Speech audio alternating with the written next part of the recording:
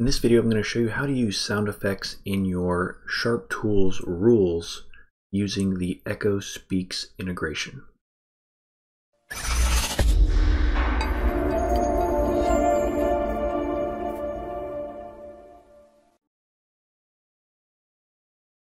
Hi, this is Justin from Simply Smart, where we make smart home technology as easy as 1, 2, 3.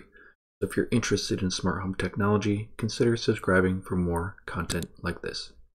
Also, if you're interested in building the ultimate smart home, check out the video description for the 3 steps to get started. And what we're going to do in this video is we're going to use Alexa Skills Kit Sound Library. And I've already summarized everything here. These are all of the working sounds that we can use. And we're going to create a rule to demonstrate how those sounds work. So the first thing we need to do is create a new rule. So all we need to do is go to the bottom and click Create Rule. And let's just call this Echo Speaks Sound Effects Test. And let's put a trigger on this.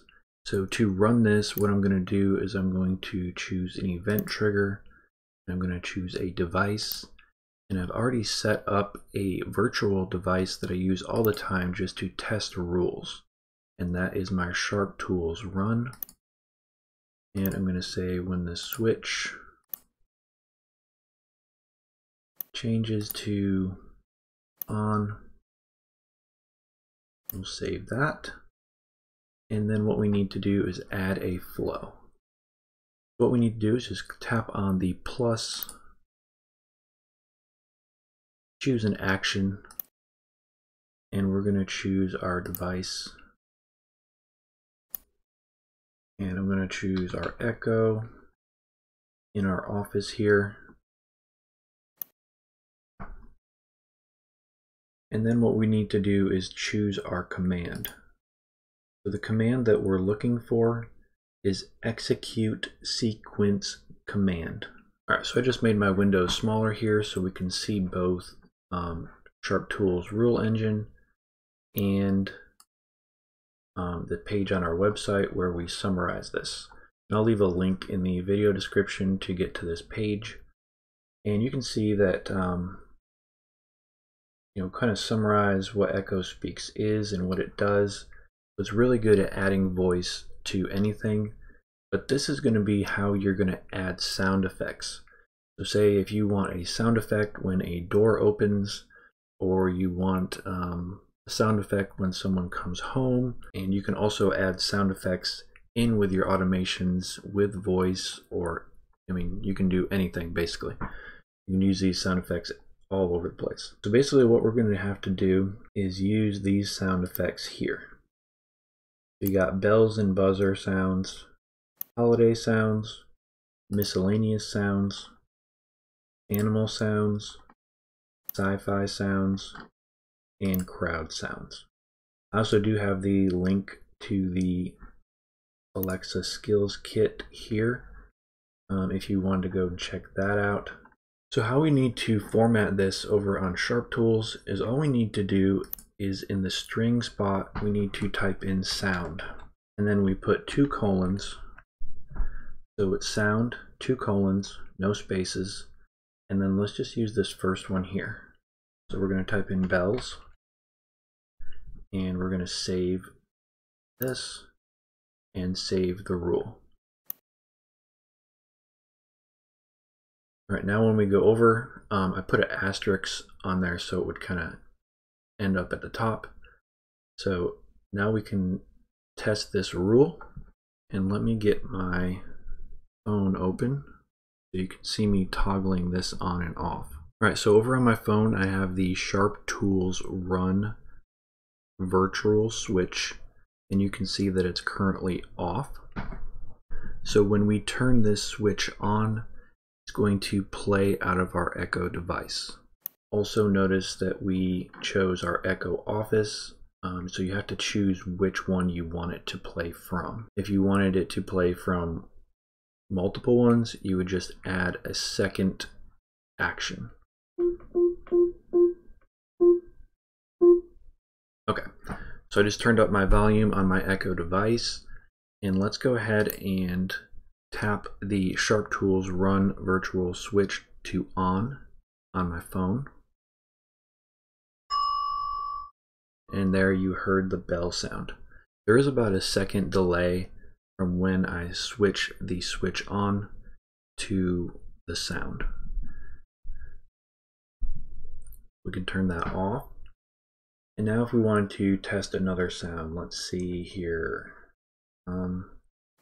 Halloween door. Let's grab that one. I'm going to copy and paste the words. Edit this. Just remove the bells part. Paste in the Halloween door. Click update. And click save.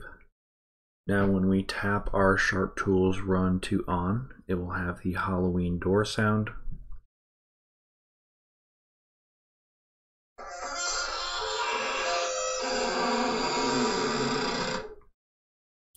So that would be a great thing to play like in the middle of the night if someone breaks in. Really scare your wife. Let's see what else we have here. Let's try a boing.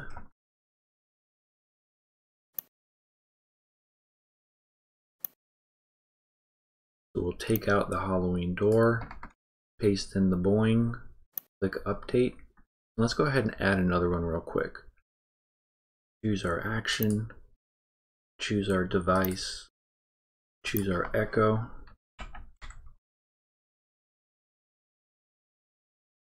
Echo office. And choose our sound. Let's choose a zap.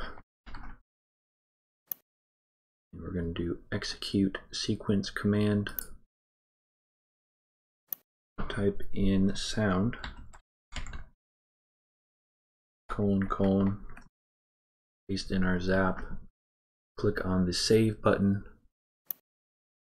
Now we have 2, and click on save again. Turn off the switch and turn it back on.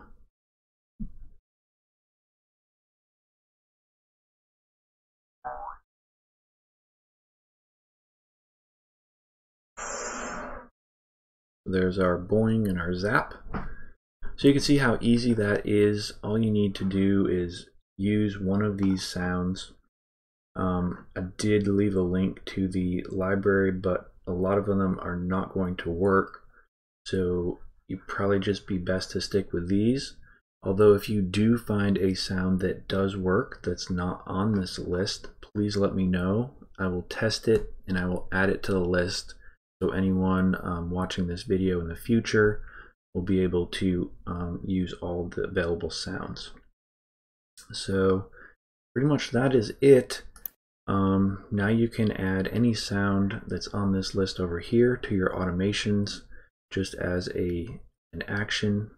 If you have any questions or need any help getting this set up, leave them in the comment section. I hope you found this video helpful. If you did, don't forget to like the video, share it with a friend, and subscribe to the channel for more content like this. And I will see you in the next video.